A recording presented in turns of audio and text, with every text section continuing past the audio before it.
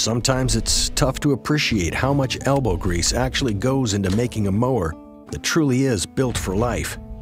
Our dedicated engineers have logged over 14,000 hours in our custom-built testing labs. It's where they flex their engineering muscles to perfect every component that goes onto a Troy-Bilt mower.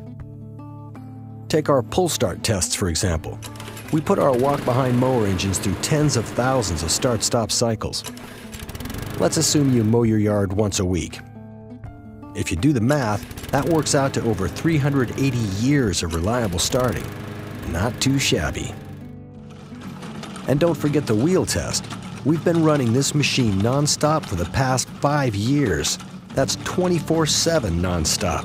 When we fired this thing up, you still had a MySpace page. And finally, the granddaddy of them all, the dynamometer, or Dyno for short. Our mowers spend between 200 and 250 hours in perpetual motion on this beast. There's a mechanism in the rear to push down on the handle simulating turns, and there are obstacles on the belt to simulate rough terrain. If it can make it here, it can make it anywhere. Overkill? Maybe. But knowing that your Saturdays will be spent in the yard instead of the shop, well, that's what drives us. To you, it's Saturday. To us, it's an obsession. It's how we're built.